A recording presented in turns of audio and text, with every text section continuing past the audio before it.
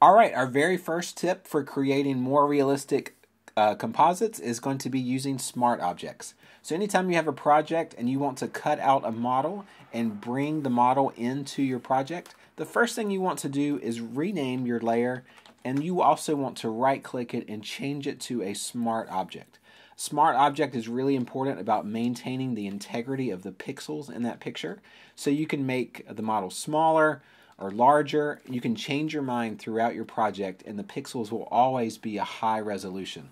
If you're like me and you don't know how big you want your model to be and you change it 15 times an hour because you just don't know where the model is going to be at, that's very important. Without a smart object, the pixels will be distorted, they'll be manipulated, and the resolution is going to go down the more times you do that. So change it to a smart object, and at the very end of your project, you'll know that your layer is high resolution. All right, for our next tip, that is going to be adding atmosphere to your picture. Now you see this finished picture right here. It's not bad, but what I want to do is create some atmosphere that's going to go in the background behind. Make sure it's behind your models here. I'm going to get rid of all of my color grading and all of my lights, and then I'm going to go to the atmosphere layer, sample some of this color in the sky that's already there, and just paint with a soft round brush at a low flow. Just paint some fog here in the background. What that's going to do is it's going to make the background look further away, and it's also going to make it less distracting.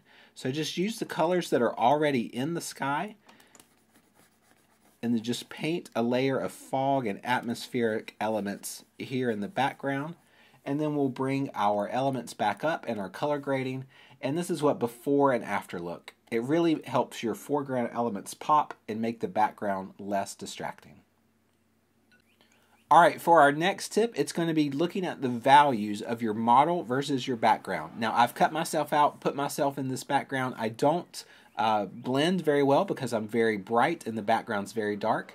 So I made a hue and saturation level, dragged all the saturation out so we have a black and white image. Now, I really want to look at the whites of my jeans and the blacks of the grass, and I want to do a levels adjustment and bring those whites down all the way to the point that the blacks are the same color as the grass.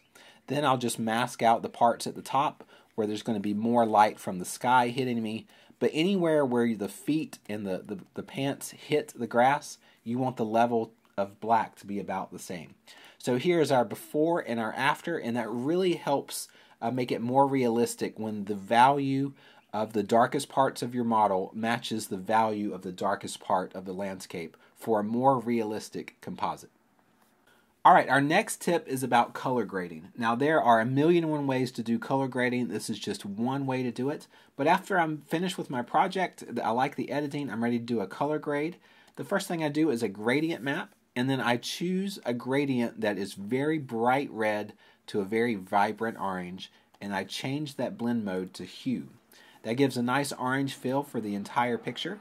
But then I want to bring some of those blacks out and make them a little bit more blue. So I go to a selective color adjustment layer, bring some cyans in, take some yellows out, and then I'll do one more gradient map that is going to be a dark blue to a medium-sized blue. Change that blend mode to lighten, and then bring that down just a little bit. And so all that did is just gives a nice orange feel to the picture. But it makes those blacks have a little bit more of a blue tint, and those complementary colors work out well, and so this is one type of color grade you can use for your projects.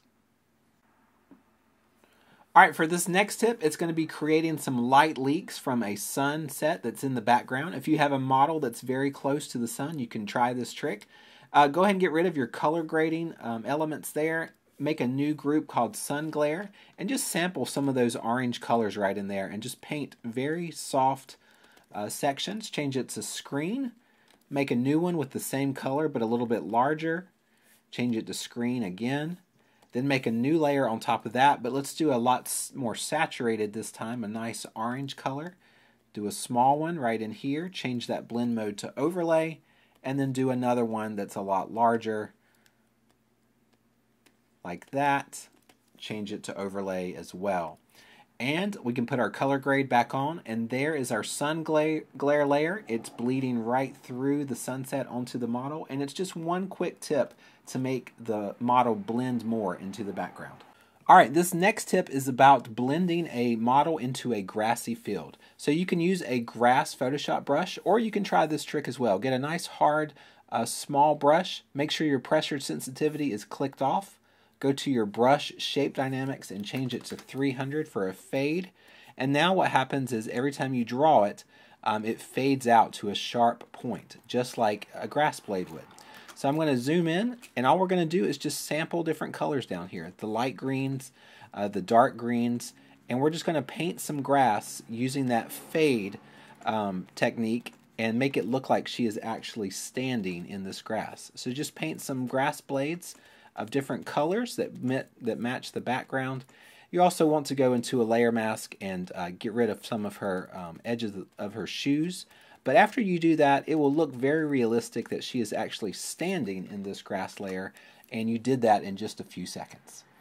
Alright, for this tip, we're going to be adding a shadow under the main element in the foreground. In this case, it is a zebra. Now, we've already put the grass mask out of him. We're going to now pick a dark color that's already in the scene. So find a dark shadow in the scene, pick that darkest shadow color, and then just paint very carefully underneath the zebra.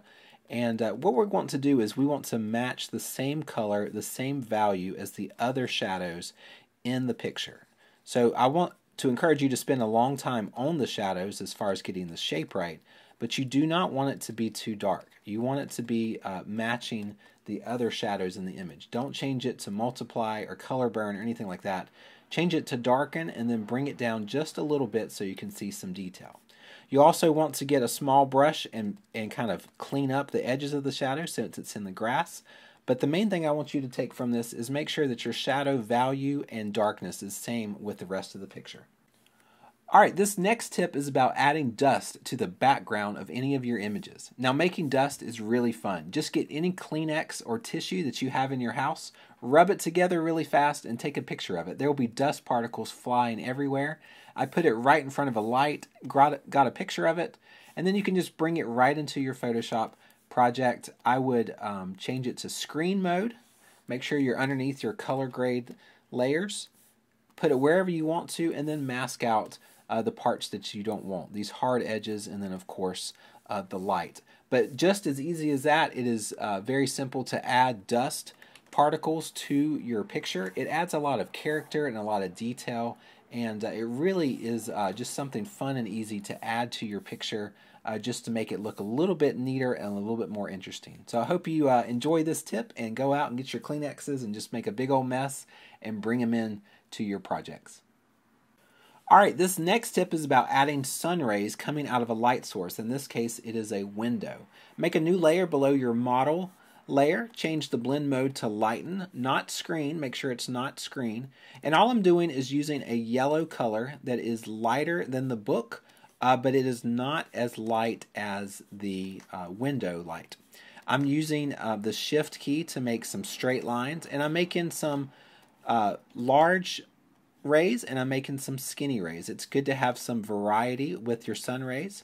After you do that, change your opacity down to about 50% and do the exact same thing above the model layer as well. You want skinny lines, you want some thicker ones as well, and just add some variety to these sun rays with the straight lines. Change your opacity down, and we'll make a new layer above everything and change your blend mode to overlay to add a little bit of pop to these sun rays.